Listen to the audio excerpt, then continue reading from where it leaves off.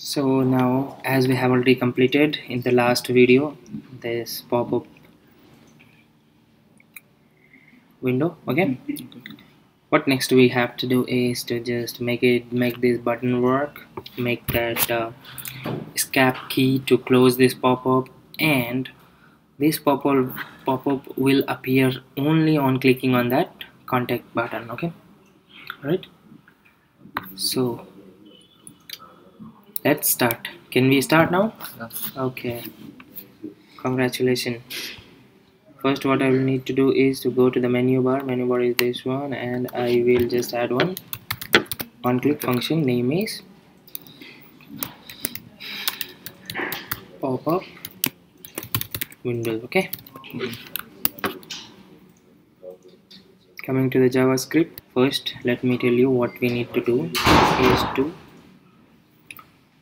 make this hidden. Okay, make this hidden, and the position must be fixed. Okay, so I'm going to the CSS and I will add one class here,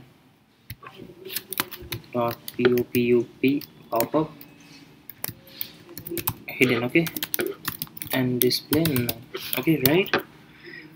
And before that I will go to the pop-up. I will give position to the fixed.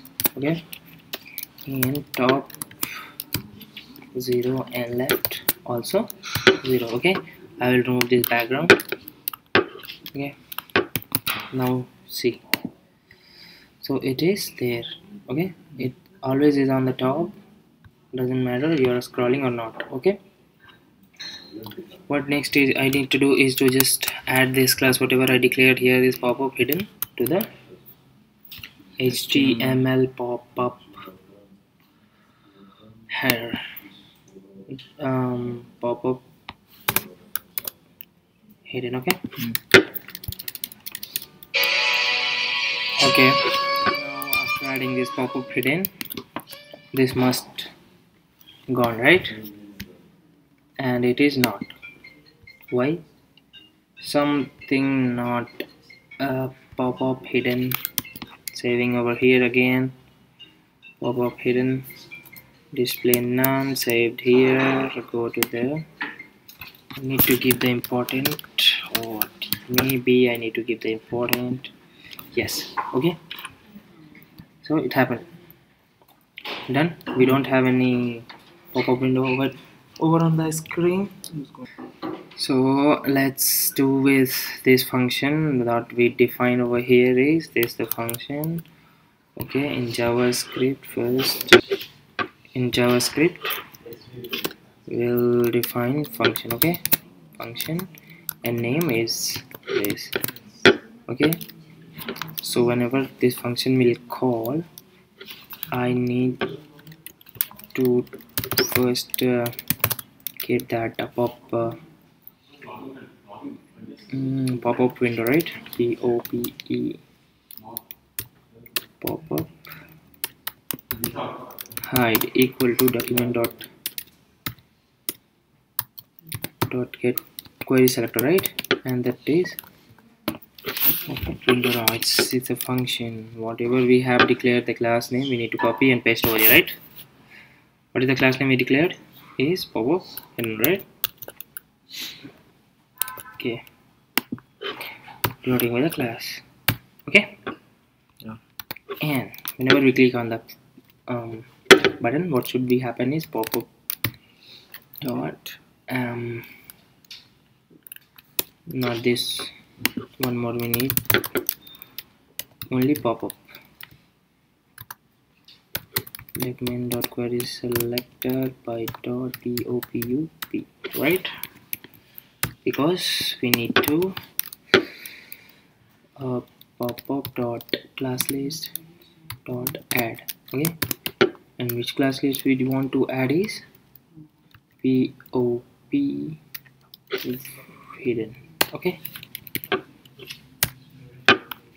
right? Not to add, to remove, sorry. Okay, let's check clicking in that button, and we are getting that. Okay, but we don't have any functionality to again hide or close this window. For that we need to make the functionality. Okay, then we'll take our close button, right? Here is the close button having some span tag. Okay, class, I will give CLGBTN. Okay, got it? Over here, const close btn equal to document.query selector, and it is this one. Okay, same thing we'll add here, like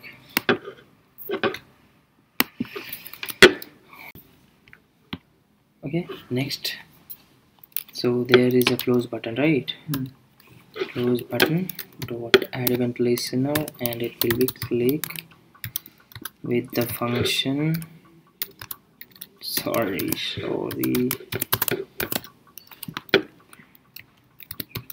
class list dot add. Okay, what is the class name? Is Popup Window. That is okay. Save it. Saved. It must working if I'm not wrong. Yeah, it's coming. But only one thing what I need to do is to make this cursor pointer, right? Okay. So make it pointer. We have to go to this CSS, whatever that close button name is, CL. What the class I took in from there is close button, right?